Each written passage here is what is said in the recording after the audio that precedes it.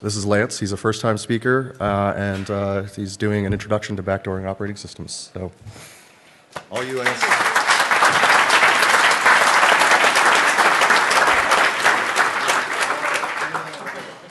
Thank you. My name's Lance. I'm with DC801, where we run a hackerspace up in Salt Lake City. I wrote this presentation kind of training material for new members of our hackerspace, and just kind of to provide a basic introduction to do something kind of interesting with computer security and just kind of see, you know, what you can do with just basic tools, not using anything complicated like Metasploit or any, you know, complicated coding or anything like that. So this is super introductory, and I hope you guys enjoy it. Move that up a little bit, maybe not. I'd like to give special thanks to Nat D. Mac, Metacortex, Grifter here, and Decaf, and everyone at the DC801 for helping me out with this presentation. You guys have been great.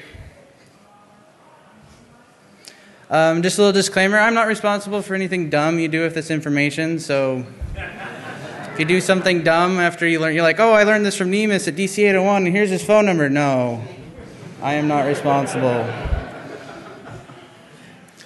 So what this presentation does not cover, I'm not going to tell you how to hide your backdoor from skilled forensics investigators. Most of the stuff you see here will probably be undetectable by just regular users, but anyone who knows what they're doing is going to see this stuff immediately and laugh at you. So just be warned that you can get in trouble and you're not hiding your tracks very well. And then I thought it would be good to just kind of give you what I'm assuming your background is.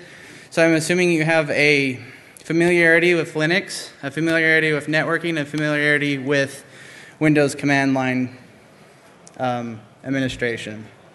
So the goal of this talk is to take advantage of a user who's left their computer unlocked, right?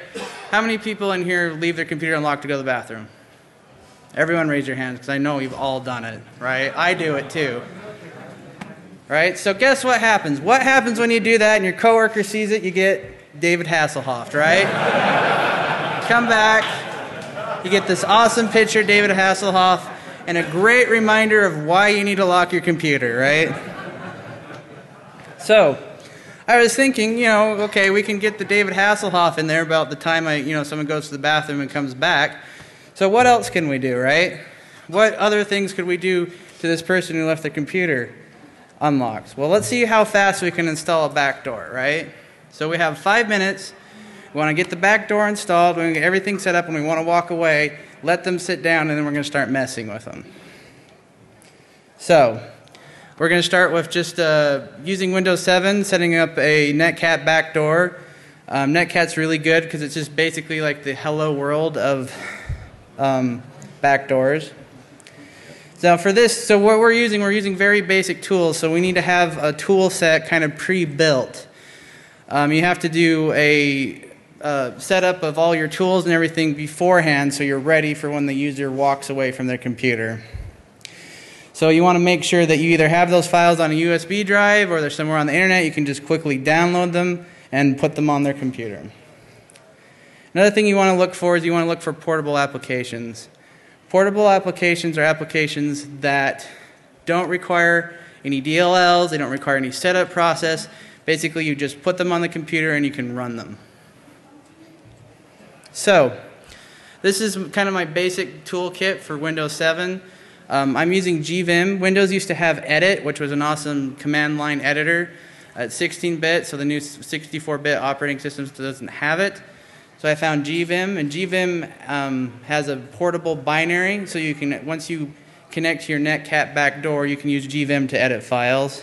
You're also going to want wget, because once you get on there, you're probably going to want more things, so you need a way of downloading that through the command line. This is a great tool I found that's compiled for Windows 64-bit. There are 32-bit versions out there, but it was kind of hard to find the 64-bit. And then the best place I found to get Netcat was from the Kali Linux image. There's all links here for that. So we want to set up Netcat. So we get Netcat from Kali or wherever we're going to grab it from. And then we're going to set up a backdoor, right? So here in this command, we're running Netcat with the listener on port 449. And we're telling it to execute the command line CMD. So as soon as I connect to that port through Netcat as a client, I'm going to get a command prompt. So before I can connect to it, I have to make the operating system allow me to connect to it. So I have to put Netcat somewhere, right, in the path.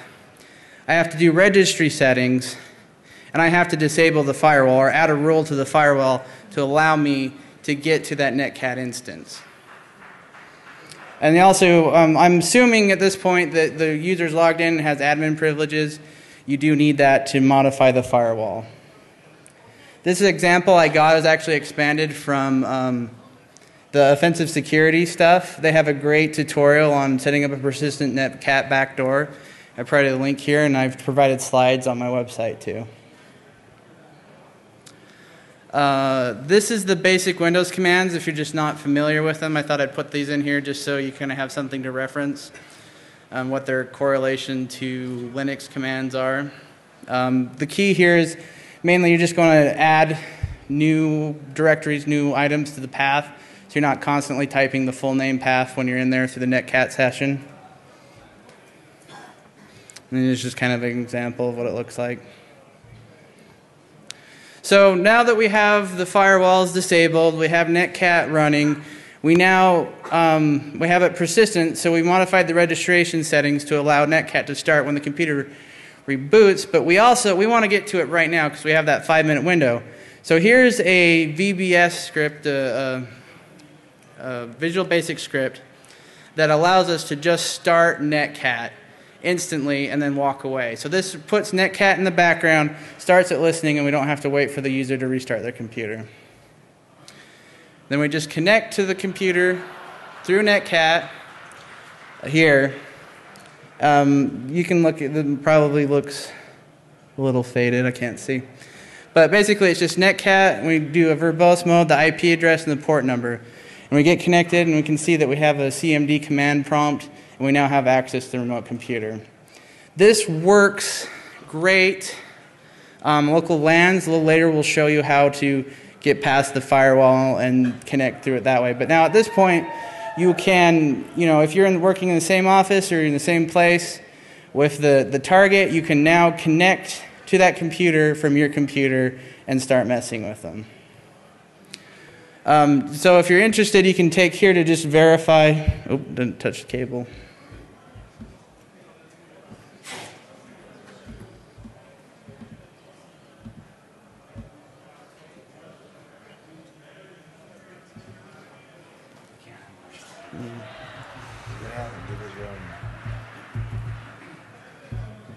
Did it disconnect?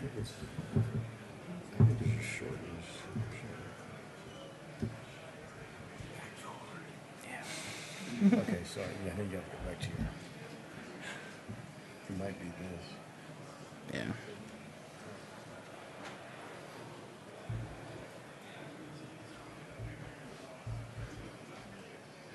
All right, so this is Process Explorer, if you're not familiar with it. Process Explorer lets us kind of look at all the processes that are running on the operating system. So when you're kind of going through this process and you're learning how Netcat works and how all this process works, you can use Process Explorer to verify, yes, Netcat, we run that Netcat script. We can say, yes, Netcat is running in the background there. And that's what's highlighted at the bottom is just that Netcat process. When you guys have a chance, just download Process Explorer and take a look at it. It's pretty cool. And then if you want to view connections to it, so after you're connected to your backdoor, you can view that, hey, this Netcat executable has a connection coming to it from another IP address. And it's a good tool for Windows is the TCP view to view that. All right. And then so now we have connectivity to the box. So then the next question is, okay, what can I do with this connectivity? What can I do with this backdoor? What fun things can I do to this person who has just left their computer unlocked and now they've come back, right? So I have a list of pranks here. So one cool thing we can do is we can have their keyboard constantly type hello to them, right? So every 100 seconds, their keyboard just types hello. So they're typing, they're working on a Word document, working on code. There's hello. Keeps going on forever. We can continuously cycle the caps lock button. Every 100 seconds, it switches from caps lock on, caps locks off. We can write a bash script to spread random, spread all over the place on their file system.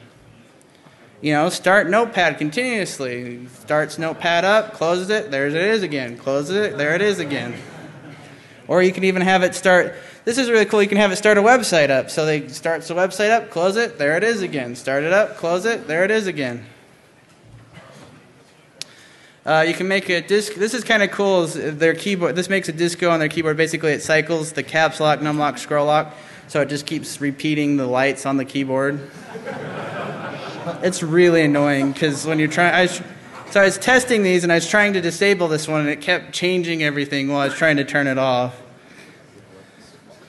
And this is one of my favorite. Is you can continuously play the startup tone, right? And the best part about it is your coworker's like, why are you restarting your computer? The other guy is like, why do you keep restarting your computer? I'm not. It just keeps doing that. And this is the classic popping the CD-ROM drive in and out, right? If you knew something weird's going on when your CD-ROM just keeps going in and out back in the old days. You get control of the computer, what do you got to do? You got to pop the CD-ROM drive. This is what's called a fork bomb. So basically what this does is just a piece of code or instructions that continuously eat up resources of the operating system. So this is a fun thing is, they're typing along, doing their stuff, and then you can start a fork bomb, system crawls to absolute halt, and they have to reboot. Excuse me. Yes. Turn it up for a second. Sure. New speakers? Me. They're just my troll panel. Bring it in. I was going to say, I've been here so long now, I feel like I'm a part of this talk because of all this. Well, anyway, here you go. Thank you. Now, new speakers. Congratulations. Thank you. Cheers, mate.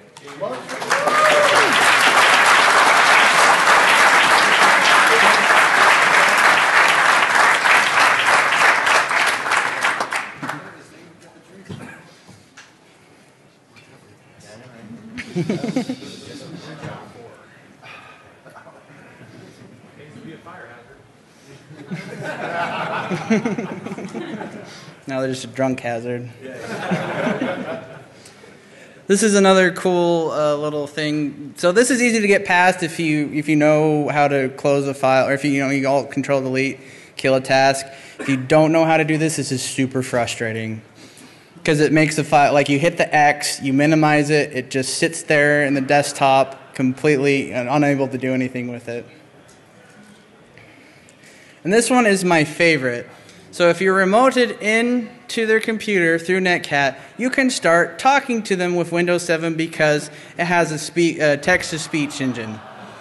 So you can start messing with them, start talking with them, saying, hello, hi, what's going on? It seems that you seem to be having troubles with your computer. So we've had our fun, we've done everything, and so we might run into some issues. We might need to reboot their computer because we feel like it, or we might want to have it happen, after 30 seconds, so we can walk out of the room and be like, "Oh, it wasn't me. I'm not doing this." Right? So these are the shutdown commands for Windows and command line. This is another thing you can do to kind of try hide your code. So if someone sees what you're doing and you want to just kind of hide it so they don't know what the script is, so they can't use it against you, right, later in the office. You can use batch.exe, and there's a bunch of other ones here. Some of them, these are kind of sketchy. Batch store worked really well. The VBS one worked pretty well. I tried the PowerShell one, didn't have much luck with it. But basically you can take your script and turn it into kind of binary code, so it's at that point they have to look at the binary and do things with it. Makes it a little bit more difficult to figure out how it works. Also, it's kind of useful to be able to control the firewall on Windows 7. These are all the commands that I thought would be useful. You can turn off all the traffic, do all kinds of cool stuff with that. If you write a rule, you can delete it. So that's why you can control the Windows firewall from the command line. So we've set all our scripts up. We've done a bunch of stuff. It's kind of real time. The great tool is you can use the @ command to have stuff run later. So you can set up your prank, do a bunch of stuff, walk away from your terminal, get a glass of water, and watch the guy being super frustrated with all the things that are happening to him. This is also a good command, too, later on. If you want to have your backdoor dial out, you can set it up with an @ command and have it run at a certain time. You can also schedule it with the scheduler, but that kind of creates a process with the operating system that they can go and look at later and be like, what's this program that's running every day at 3 o'clock?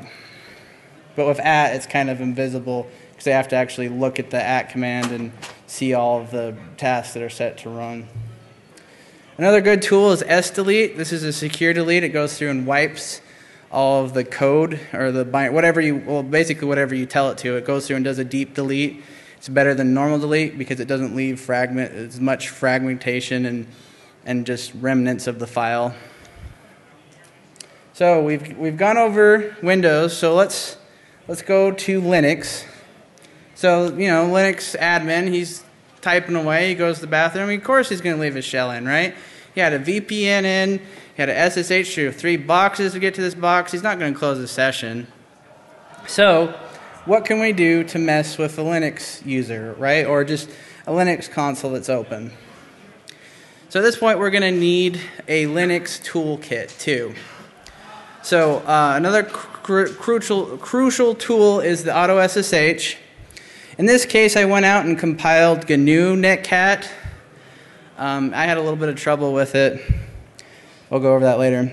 And then Shred and Screen are kind of useful tools.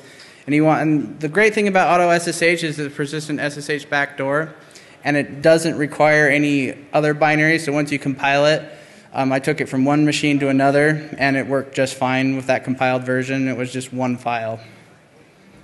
So GNU Netcat doesn't have a persistent listener like the Windows Netcat did for Kali. In this version of GNU, I had to do a while loop on the Netcat listener. So the reason I did this is because the listener would only listen for one inbound connection. So if you got a connection to it, it would do everything. And if you drop the connection, it would stop the process and exit. So I set up a do while loop so that I can continuously connect to it. And so here we can see that we're saying netcat listen on port 445, and then anytime anyone connects, execute bin bash. And then again, here is the netcat backdoor on Linux setup. So you can use wget to get your netcat, copy it into the user bin so it's in path, set up the IP tables. And the critical thing here is you want to no-hup the listener because we want to disconnect the command line user from the process. So when they exit their terminal and they go and do something else or they log in a different machine, we can still get to that process, and that process isn't owned by that user. So I was trying to think of a good way to hide the netcat to start on boot. I think the best place that I could find was the initd processes, because there's a bunch of scripts in there, the startup scripts. People are less likely to look at that. I constantly look at my rc.local file because I'm want stuff to happen when my system boots up. So if you put it in there, it's more likely to be discovered. And then yet again, you use netcat, the version, IP address, port. You connect to it. Now, with the Linux version, it's a little different from the Windows version, as that you're not going to get the actual command prompt that you're used to. You're just going to get a blank screen that's going to have a cursor in it. You do have connection to the bash shell. If you type ls or something like that, you'll see the command output, but you're not going to see a standard Linux terminal. This is kind of critical because you'll connect to it and you will think that, something's wrong with it because I'm not seeing the bash prompt. In this version of GNU Netcat, when I connected to it, I did not see a bash prompt, so just something to look out for. So now that we have everything installed, we have everything set up, we kind of want to verify that it's working, that we have everything that we need. So I use netstat-lp-tun, and what that does is it matches processes to listening ports. So here I can see with that underlined red that Netcat's listening on 445 and accepting connections from any IP address. Or it's listening on all available IP addresses is what that means. So now we've got connectivity, we've got same thing we had with the Windows box. Now let's do our Linux pranks, right? So this is a cool little Perl script I found. This will turn, if they're using Linux as their main desktop and they browse this stuff, you could even put this inline. But basically it takes every image that they browse to and turns it upside down. It's pretty awesome. Then we got a Linux fork bomb. We can take the system to crawl. We can write to the user terminal. If the system's local, this is kind of annoying. You can just cat random data to the computer bell sound, right? So they're connected, everything's going fine, and just a bunch of garbage noise starts coming out of their computer. It's pretty funny. And then, so this is a cool little prank, because this turns everything in the terminal to bork bork. So they type a command, all the outputs in bork bork bork. It's all formatted the way it's supposed to do, but everything's just bork bork bork, bork bork bork bork. Bork. So, okay, this has been a classic prank at my work. My boss did this to me on my first day. Is you send Star Wars to their terminal. So they're typing along, they're configuring their system, you log in, you telnet to towelblinkinglights.nl, and you find their process that they're listening to, or their PTS instance that they're connected to, and they cannot do anything with that terminal except watch Star Wars. And it's really annoying because you don't own the process either, and it's just constantly sending stuff to your terminal. It's pretty funny. You know, the other cool things you can do, you can send fortunes to the user's terminal, and you can use C-Matrix. It basically sends a matrix screen to their Linux terminal. And they can still technically they're supposed to be able to type and do stuff, but you can't see the output because it just clears and refreshes and does everything. It's pretty fun. This is kind of cool. You can, play with the command bell, that annoying bell that goes off all the time when you make a mistake or hit enter or try to tab something that's not there. Put that in a loop, have it go off randomly, and they'll be like, man, you need to turn off your command bell. That's pretty bad, all those mistakes you're making.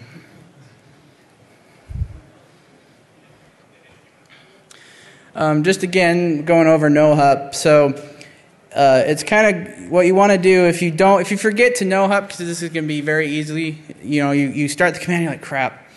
I didn't NoHup it. It's still used by, the process is still being ran by the user. You can then do a Control-Z, background the process. If you do a %disown1, it's kind of the equivalent of NoHup, but NoHup does work better than this. I do that every once in a while. I'll start a process. It takes forever. I want to go do something else. So I'll disconnect from the process and disown it, and it'll still run in the background, and my terminal session can die. So these are PHP compilers. So if you write some great pranks in PHP or something like that, you can compile it, kind of hide the code from users, like with the Batchster and all the other stuff. So Netcat. So we've kind of, at this point, we've built a backdoor into both Windows and Linux, and we've got ways to get into it. But Netcat's kind of, it's kind of rough, right? I mean, we can only connect to it if we're on the local area network. It's not encrypted. It's kind of dangerous to leave it open to everyone. So, like, I don't want to open a firewall port on my firewall and allow access into it remotely, because that would be, bad. It's not encrypted. So now, what else could we do with this? How could we get past a firewall easily and get back to this Netcat instance? So what we're going to do is we're going to set up a persistent SSH tunnel. So what we're going to do with this SSH tunnel is we're going to have it go out from the target system and connect back to a server that we have somewhere on the internet. You can use a virtual private server or whatever. And then it's going to map a port locally. Here's kind of a picture of how it works. It's going to map a port locally on that machine to a port locally on the remote machine. And so if they allow SSH out, or if they allow a port out, it'll maintain a session connection outside to the firewall, or past their firewall to your server, and then you can log into your server, connect to that port on your server, and it tunnels through the SSH connection back to that user's the user's machine. So this is reverse SSH tunneling. So here we use SSH F capital N dash R. The R is the remote port, and then we're saying, hey, we want to loop back on this machine to 22. And then so what that's going to do is on my remote Linux server, that's my VPS, it's somewhere out on the internet, it's going to put port 10,000 as a listening port that's going to come back and map to SSH on this local machine here. And here's just kind of a more detailed example of how it works. So I don't have to use 22. I could use, so I've got my netcat port listening, right? So I can just take this SSH instance and map it to my netcat backdoor. So at this point, it's now bypassing their firewall. I can connect to a Linux remote machine. So if I'm at my friend's house, I can go home and mess with them, right? So I go home, I log into my Linux VPS, I connect to the port, come back, have access to the SSH instance. Now you're probably wondering, like, well, what about passwords? They have to enter the password and everything. Well, if you generate SSH keys, you can take that SSH key and put it on your remote server and allow that remote connection to just automatically authenticate itself. So you can use SSH keygen and then do the SSH copy ID back to your remote server. So now we can set up like a cron job, we can set up a scheduled task and have this SSH remote instance run automatically while we're not there. So on Linux, you can use auto SSH to make the reverse shell persistent. So this way, if it disconnects, the internet's kind of buggy at times, it disconnects, it will auto re-authenticate, auto reconnect, and auto reset the connection back to your Linux server. So that works great in Windows. You can also do the same thing it works great in Linux, so you can do the same thing in Windows. So there's a command line utility called Plink, which is part of the PuTTY library, which you can use to do remote reverse shells back to Linux systems. So you can use this to set up an SSH reverse shell to your Linux instance and come back to your netcat persistent instance. I was trying to find the equivalent of auto SSH for Windows 7. My encrypted tunnel came close, but it has a setup and a GUI and has a system tray, so it's kind of obvious that it's installed. They did, in their documentation, they did say that you can make it portable, but you had to go through a bunch of stuff. That's one thing that's on my list to do to expand this presentation. All right, so at that point, we've kind of set up a backdoor on systems using really basic tools. We haven't used anything like Metasploit. We haven't done any binary manipulation. We just have remote access to this system through just basic admin tools, right? So now I'm going to talk a little bit about Metasploit. And so Metasploit takes all of this. We had to do all this prep work. We had to get all these tools in place. Metasploit kind of takes all of that and makes it a little bit more easy to manage. The key to Metasploit, to understanding Metasploit, is you need to understand vulnerabilities, exploits, and payloads. Vulnerabilities are places in which you can take advantage of something. There's something wrong with something or something not right. So in this case, the kind of vulnerability is the user left their computer unlocked. The exploit is what you do. So the exploiting is you installing stuff on their computer because you have access to it now because they've walked away from it. The payload in this case would be netcat, which you're putting on the system to gain access to it later. So using Metasploit, we're gonna do kind of the same thing. We're gonna set up a reverse shell. So we just start up the Metasploit console. Great way to get Metasploit trainings, the sense of offensive security, Metasploit Unleashed. Unfortunately, I don't have time to go over that. But basically, you just get in the MS console, and then you can run a MS update and just kind of get all the updates and stuff. And so now let's generate a binary payload instead of using Netcat. So basically, what we're going to do is we're going to create a binary that we can email, we can send to somebody, then they execute it, and then it'll start a reverse shell that we can connect to like it was Netcat. Here we're using MS payload with the Windows reverse shell. So that's the payload. We're basically just going to use Metasploit's payload library to generate our binary. And here's the commands to do that. The L command just shows all the options that you have available here. So in this case, I need to set up a listening port and a listening host. So the IP address it's going to listen on the target machine and the port that I want to connect to. And here too, you can use MS payloads. Pretty cool because you can use it to create raw payloads, do payloads in C, so you can kind of see how it works. So here's the command that we're going to run. We're going to run MS payload. We're going to use a Windows shell, reverse TCP. We set the L host. We set the remote port. And so we created our David Hasselhoff exe. And we're going to email that to our victim. Or we're going to, either have it available or we're going to, put it on their system. Be like, hey, I got this great Hasselhoff program you need to check out. A cool command is file. File lets you verify what type of file you have on a Linux system. So I just like to I run file just to verify, yes, this is a Windows executable.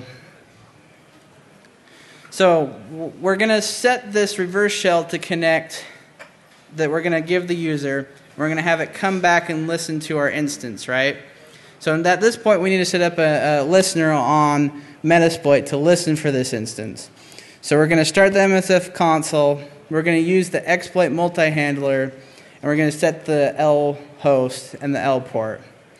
And at this point, you're ready to listen for this incoming connection. You send the binary to the user. They execute it. Here, there's the PS example. They execute the binary. And then here in Metasploit, you sit here and you listen for it to come in, and now you have CMD command shell on their system. It's pretty cool. This is a great way if you want to get into this stuff. I think this is kind of like the best way to get the most out of your time and energy. So you can learn something cool really quickly, and then you can move on to more advanced things.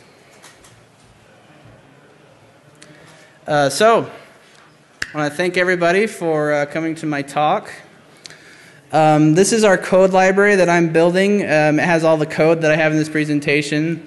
Minus some stuff I need to put in there. But anytime you have a great prank or you have something you want to share with the world, we're going to keep track of a bunch of Linux and Windows pranks that we can send out to people. So if you guys build something or expand on it, I'd love to have you contribute to this and expand this.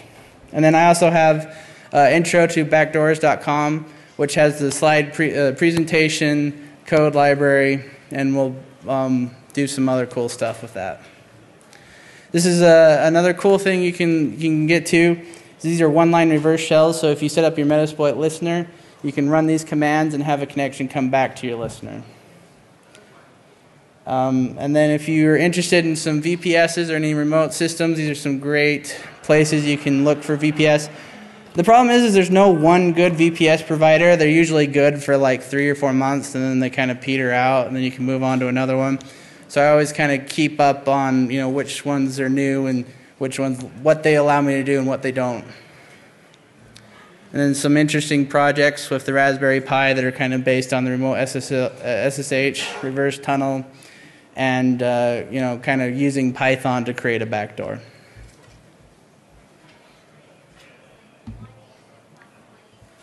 All right, are there any questions? Thank you.